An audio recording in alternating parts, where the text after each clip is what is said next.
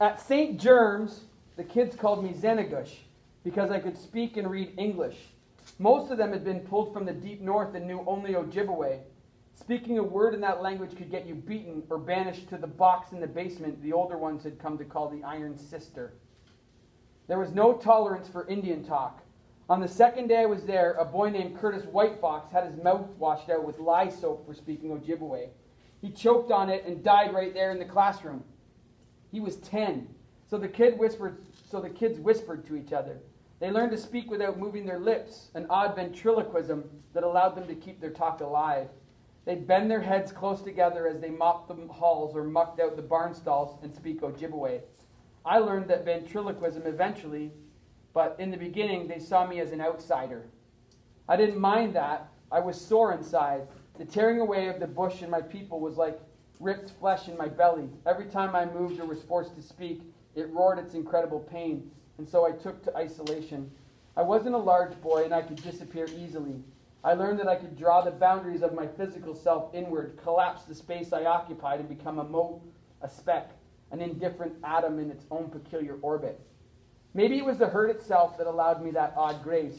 Maybe it was the memory of my grandmother's frozen arms around me, or that last glimpse of my parents disappearing into the portage of God's lake. I don't know, but in my chrysalis of silence, I turned to Zenagush books and language, finding in them a path beyond the astringent smell of the school.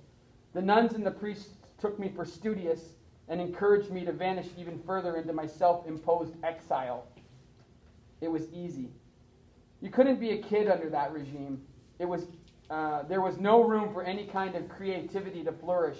Instead, to survive, we mimicked the cloister walk of the nuns, a relentless mute march from prayer to chapel to physical labor. Arden Littlelight was a skinny OG Cree kid with a bad limp from where a trap had sprung closed on his ankle.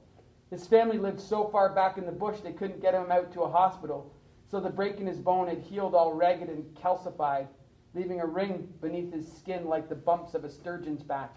He always had a runny nose and he wiped it with the sleeve of his shirt. The nuns tried to get him to use a hanky, but he was a bush kid and he couldn't break the habit. They tied his arms behind his back. He sat in the classroom with snot running down his face. When he cried and made a goopy pool on the floor, they stood him up and strapped him and sat him back down after scraping at his nose with a coarse rag. As we bent our heads to our books, we could hear him huffing, trying desperately to suck the snot back. But it was a medical condition and there was no relief. They began standing him at the front of the chapel, the classroom, the dining room with his hands wrapped behind him, making us witness the seeping track of the snot that bled down his face and neck into the collar of his shirt. He was 6 years old. He was from a people who had forged survival out of the bush as hunters, trappers, fishermen.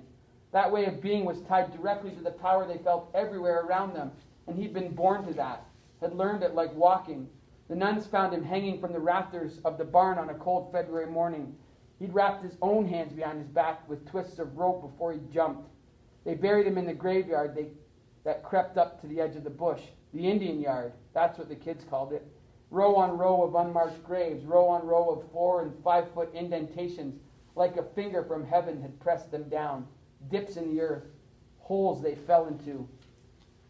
Sheila Jack, they brought her all the way from Wikwimikong on Manitoulin Island. She was 12.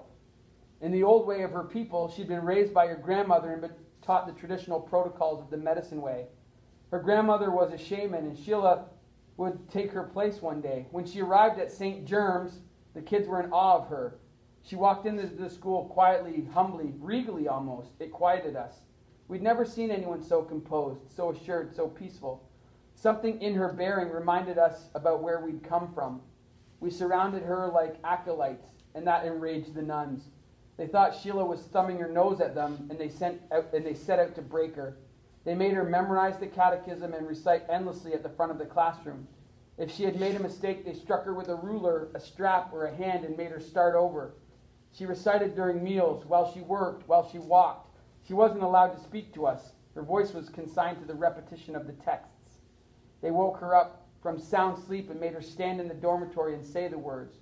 When she began to mumble to herself, we thought she was still at it. Then we began to notice that her words had no meaning.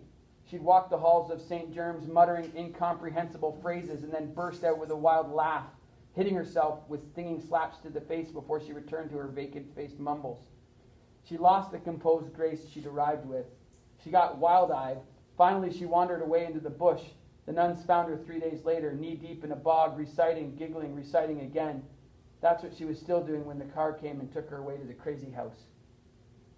Shane Big Canoe. They brought him to St. Germ's wrapped in ropes. When they untied him, he promptly ran away. I remember standing along the rail of the stairway with a dozen or so others when they brought him back. 2 burly men from town had wrestled him into Father Quinney's office. We heard slaps, the whack of fists on flesh, the sound of wrestling and the crash of furniture, then silence. When they walked him out past us, Shane's head was down and he didn't struggle. He plodded like an old man propped up by the elbows. They led him to the basement and locked him in the Iron Sister for 10 days. It was called contrition.